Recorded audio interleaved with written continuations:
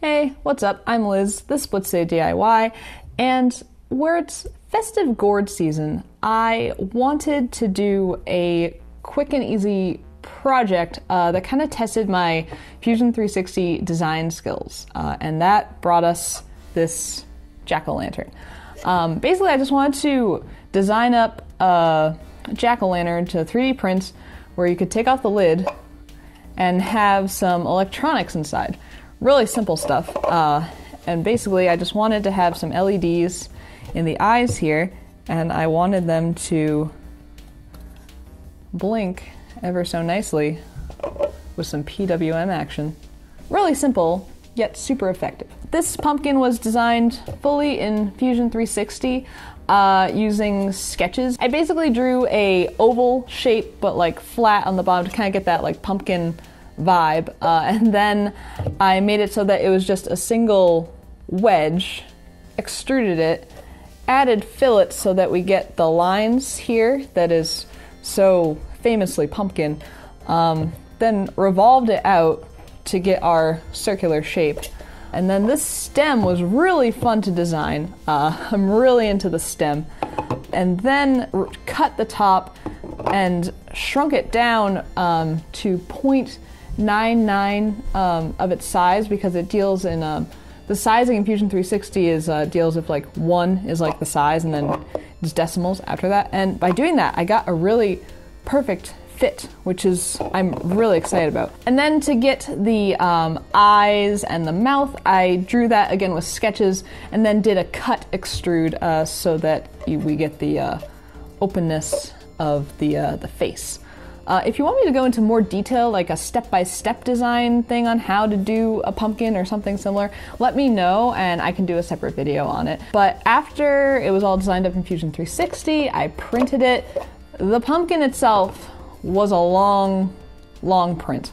The walls are actually a little bit thicker than they probably need to, but I kept it like that because it reminded me of what an actual pumpkin would be like. So if you wanted to remix this, and I might also remix it in the future so that it is thinner and more like what you would expect from a 3D print like this, you could definitely do that. It doesn't need to be this thick at all. The lid did not take as long to 3D print, but still took a bit. So overall, a long print, but I think worth it in the end because this, I think, looks like a fairly realistic pumpkin. And this was the first time I really designed something like this in Fusion 360. Most of the stuff I've designed in Fusion 360 has been project enclosures, so more of like your boxy kind of thing. So to kind of step out and do something like this was pretty exciting, and I've wanted to do something like this for a while to try to up my design skills. So pretty happy overall with the design. One thing with the printing process, the supports that I generated in Slicer, for some reason they didn't add a support to the middle tooth or this side tooth here, so it basically printed in midair. So I actually stuck the little nub of plastic that was just kind of falling through the air, luckily I caught it pretty early, into some sticky tack that I normally use for my soldering projects to hold things down. And by doing that, it actually saved the print. Otherwise, I'm pretty sure this thing would have failed, which would have been a bummer because at that point, I'd already been going for like 4 or 5 hours just to get to like here. But you'll notice like we have teeth right now. So what I ended up doing is I went into Fusion 360. I measured where the teeth had failed, like the length of tooth that was missing or was all messed up. And I did a cut in Fusion 360 on the model to get that length of tooth, exported it as an STL, printed it, and then glued it in with some E6000 glue. And I think it looks pretty decent. I basically gave him some capped teeth. But where it is such a long print, I didn't see it as worth printing the whole model again. So I definitely, if you have like a little piece fail, you can definitely do that. And even if you don't have the original Fusion 360 file, it's not your own model, you can bring it into Mesh Mixer and basically do the same kind of thing. Do a cut and then an export as a new STL, print it, and then glue it onto your model. I had a similar issue with supports for the stem. I basically didn't put enough of them on there, so there was some like junkiness going on underneath, but again, I didn't see it as worth a reprint. And also, where it's a stem, I mean, have you seen a pumpkin stem in real life? They aren't perfectly geometrical. But that's the 3D printing. Let's talk briefly about the guts, the electronics here. Very simple. We basically have two 10mm LEDs, nice beefy LEDs. And you can do any color. I chose red because I thought it was a little bit more menacing. And then it's just soldered up to a Gemma M0 development board from Adafruit. And the reason why I chose the Gemma is it has obviously the LiPo battery plug, so and that's what this is running off of, just a tiny little LiPo battery since it's just two LEDs. And then the Gemma also has an on-off switch built onto the board, so that makes it really great for projects like this. Definitely recommend if you only need a couple pins and you need it to be able to turn on and off. Look at the Gemma.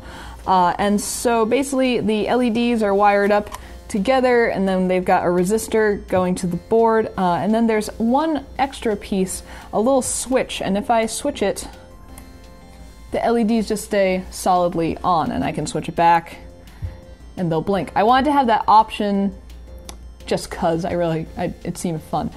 So that brings us to what's happening in the code. It's coded in CircuitPython, and basically we're using PWM, pulse width modulation, to get this lovely blinking effect. Now you don't necessarily have to use PWM if you're using a board that doesn't have it available, but it gives you that nice smooth animation. So basically I have it so that when the switch is in one position, we get this PWM, and it's a pretty fast PWM, as you can tell. I mean, you can adjust the speed, of course. And if you switch it the other way, instead of having it just be digitally on, I actually have it so that I'm taking like what would be the value for PWM to have it stay on. That's what I'm throwing on there for the LEDs, and by doing that, I'm able to keep everything on the same pin.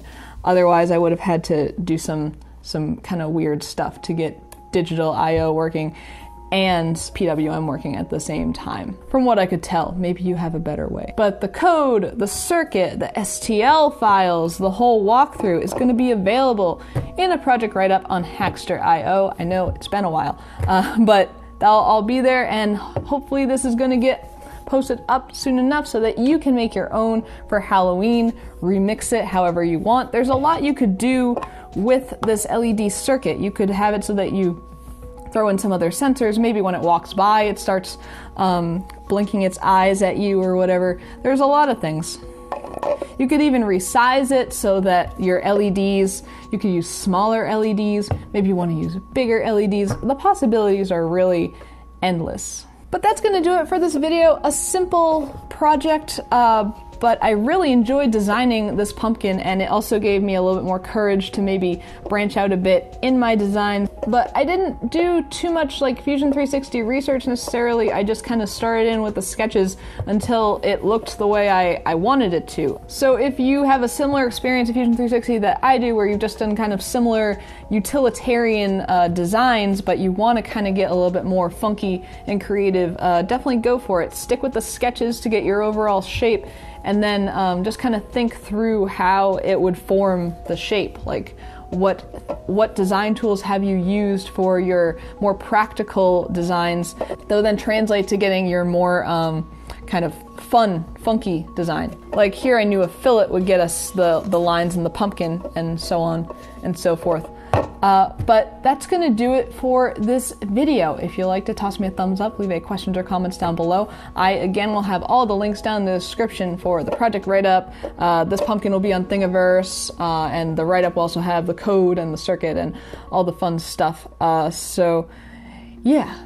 Thank you for watching, and until next time, this has been Blitz City DIY. Ooh.